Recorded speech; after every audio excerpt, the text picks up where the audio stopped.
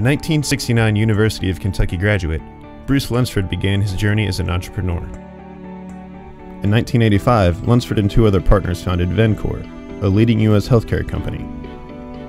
During his tenure, Vencor grew to employ over 65,000 people in 45 states while providing care for 50,000 patients.